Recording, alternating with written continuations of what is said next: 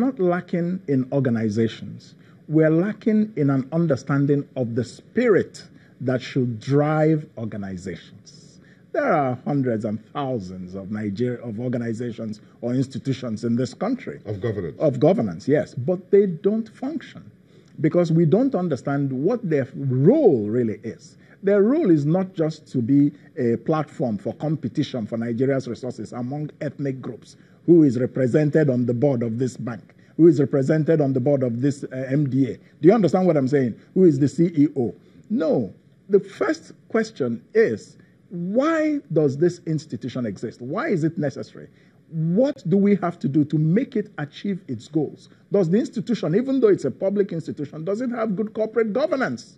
Or is it a dumping ground for political appointments from loyal party hacks?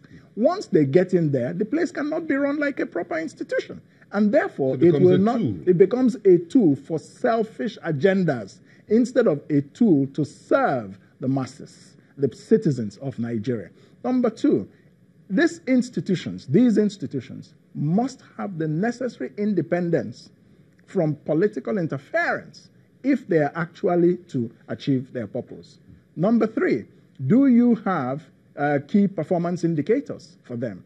What is the measurement of their success? These things never happen in public institutions in Nigeria. You will see them in private companies, and that is why many of our private companies do better, in spite of all the challenges we have. But many of them are able to thrive because the profit motive keeps many companies disciplined. And it's a profit motive also for government. It's not a profit motive, it's a service delivery motive. And that is lacking because we have many politicians in Nigeria, but no leaders. Recycled, old, tired politicians with tunnel vision they're not interested in taking Nigeria to progress. They're interested in their equity in what I call the political industrial complex, which is the biggest business in Nigeria today. So do you think these institutions or these organizations have now emasculate the fight against corruption, or the institutions, organizations set up to fight corruption? You put it in your book, and Vision 6 is how to really, why do you put a really fight corruption? What's your fight against the current fight, or the fight against corruption? Yes.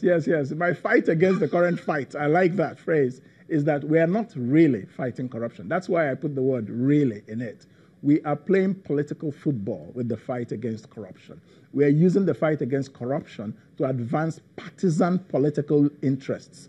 We want to make our party look legitimate because we want to say to Nigerians, they are corrupt. But who is they?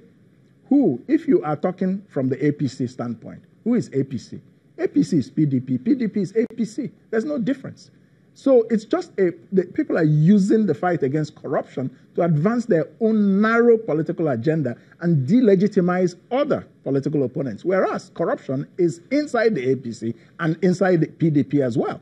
And outside both? And outside both. And perhaps in other political parties? Possibly. So corruption is a Nigerian challenge. Here is how we will, working together, meet it in my presidency, the Kingsley Moghalu presidency. So how would you do it? Yes. The first thing about corruption is to address the value system challenge. The value system in this country has been exceedingly corroded. People don't know even a sense of what is right or wrong. What is wrong has become normal to us, and what is right has become strange. So if you're doing what is right, people think you're a bit funny. You know, so I will, as president, introduce the teaching of ethics in our schools, primary school and secondary schools. It's important that young people grow up knowing a sense of what is right or wrong. Also, it is very, very important that accountability for corruption should be impartial. I will start the fight against corruption inside my own government.